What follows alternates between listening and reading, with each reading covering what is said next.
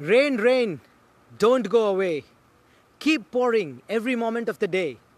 Because an Indian cricket fan doesn't want his team to play. Why does an Indian cricket fan doesn't want his team to play? Why does he think it is the rain that will save the day?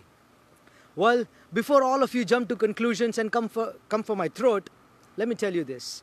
The answer to this question lies in one another question, a very simple one. How much is the Duckworth Lewis?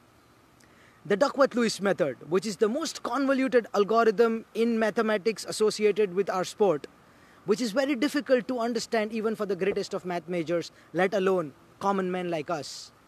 But guess what? It is the ultimate source of truth as accepted by the ICC, and it also gives us the numbers that matter the most. So let me come straight to the business and talk about the possibilities for tomorrow. Number one, according to me, the most favorable for India. If it just keeps pouring, keep raining, just like the forecast says, with 90% chance of rain, with showers that keep on increasing towards the latter part of tomorrow. If that holds true, it's a total washout. Just because India were excellent during the group stages and topped the group, they go through to the finals. But what happens if it doesn't rain so much? Well, as of now, if New Zealand don't bat anymore, India get 46 more overs to chase down a total of 237. With 40 overs, they have somewhere around 209, and then the numbers follow. But that's not exactly the problem for India. The problem for India happens when it's raining, but it's not raining enough. In that case, when the overs start getting docked, and anything that goes below the 30-over mark, suddenly things start favoring New Zealand. At the 20-over mark, like a 20 overs a side game, 148 is what India is looking at. A lot of you might think like 148 in a T20 game, well, I'll just take it on any day. It's possibly below par looking at the T20 standards. Agreed. But there are a few other factors for tomorrow. One, it's the semi-final of the World Cup. A lot of pressure associated with it. India, the favorites, additional pressure. Always a pressure when you play for India. Forget all of this. Let's talk about tangible aspects. The weather. It's going to be overcast. It's going to be damp. It's rained overnight.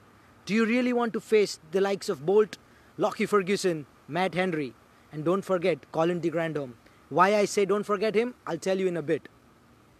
So in that case, it's difficult for India. So the best scenario, it should just wash out. The rain should be so much that the game gets washed out.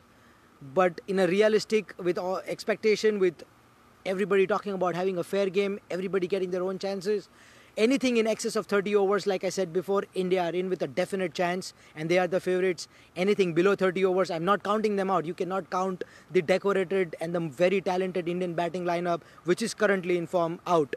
But all I'm saying is, it's going to be a tricky chase, and they need to bat out of their skins to win it.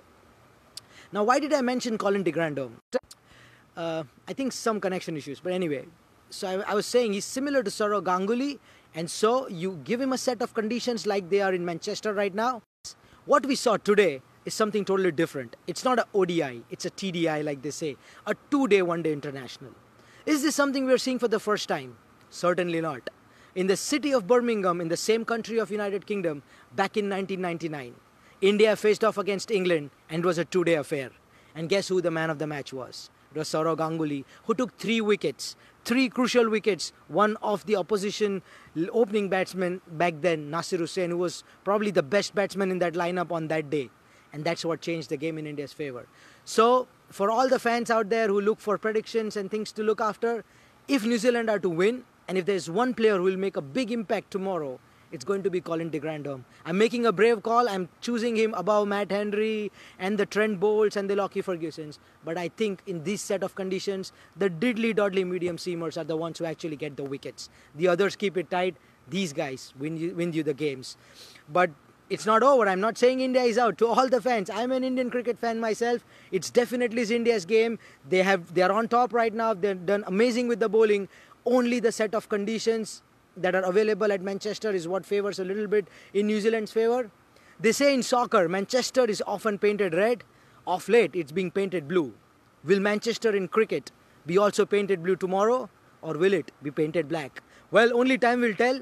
Until tomorrow, after the game, when we meet once again for this kind of a show, and hopefully it's bright and sunny right here in Tampa, Florida, like we all like, and hopefully bright and sunny back there in Manchester as well. Until then, this is Yash Khandor for the International Cricket Network signing off. Bye for now and take care.